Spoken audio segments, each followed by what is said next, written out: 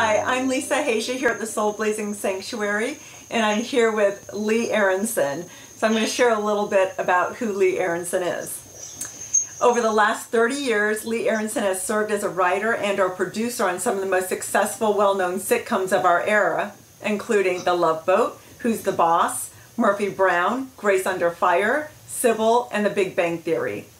Currently, he is the executive producer of the CBS hit comedy 2.5 Men, which he co-created. Mr. Aronsohn has been nominated for 4 Primetime Emmy Awards as well as Producers Guild Award. He's won a Golden Globe Award and 3 People's Choice Awards, plus several ASCAP Awards for co-writing the 2.5 Men theme song. Hi, Lee. Hi. What does that feel like to hear back who you are and what you've done in your life?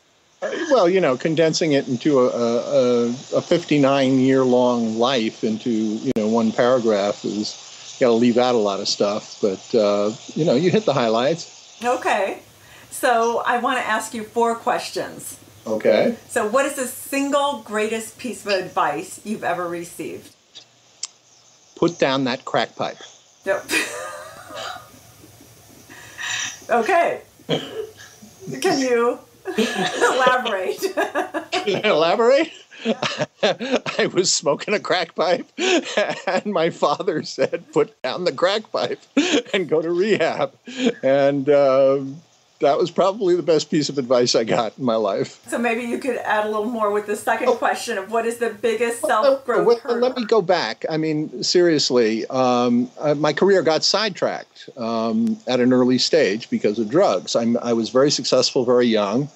And as happens to a lot of young people who make too much money too fast and didn't really feel inside that they deserved it, I tried to fill up the hole with anything that I could, and that included, drugs.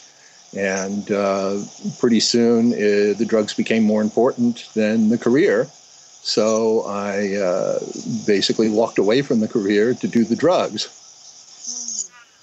And it wasn't until I gave up the drugs, got sober, and really put a lot of work into it, I restarted my career and basically began my life all over again. Okay, yeah, I was going to say that would probably be the answer to question number 2 of what is the biggest self-growth hurdle, weakness, or setback you had to overcome to get to where you are today?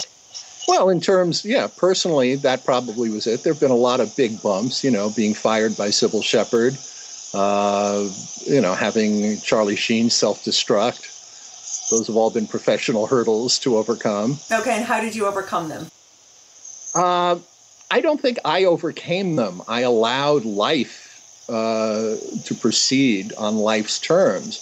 And rather than, I think one of the biggest things I've learned over the course of my career is to control the things that are within my control, but not to angst over the things that are not in my control. And certainly the behavior of stars, on a major television show is not something I can control. So I really didn't do anything except sit back and, watch the movie and wait to see how it was going to turn out, and keep myself in as positive and productive a place as I could. So your advice to my audience would be?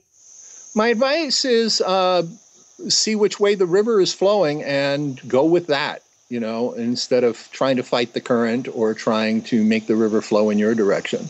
That's great advice. I've actually taken it. You've given that advice to me, and it works. It really does. And that's something, you can impart, to the people who listen to you, is they already have everything they need. Yeah. If they don't have it right now, they don't need it. They may want it.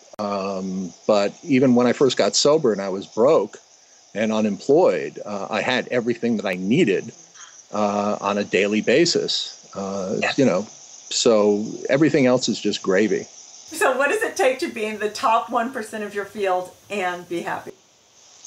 Well, to be any place in my field and be happy, takes a certain mindset, because most people in the entertainment industry are not happy. So, it takes a realistic outlook on life that success doesn't make you happy. Money doesn't make you happy. If you're happy without money. You're going to be happy with money, hopefully. Money can make you more unhappy, but I'll tell you something. If you weren't happy before you got money, you're not going to be happy when you do get money, because all money does in that circumstance is prove to you that what you thought was going to make you happy isn't. And that's even more depressing than not having it in the first place. Mm-hmm. Yeah, I agree. Okay, so what do you want your legacy to be? My legacy, boy, there's my work legacy. My personal legacy, to me, is more important. My kids, what I leave behind in terms of human beings and, human capital, aside from the, whatever couple of hundred episodes of Ha Ha that my name is on. I want my legacy is, what's important to me is not my worldwide legacy. It's the legacy I leave to my friends, the people who knew me, and my children, and what they'll pass on. Okay. Is there anything else you'd like to share with us? The person I am, if I'm a good person now, I was a good person when I was broke. And if I wasn't a good person then, and I'm not a good person now, being successful to me doesn't make up for it. There's a lot of successful assholes. And quite frankly, for a period in my life, I thought that was the deal, that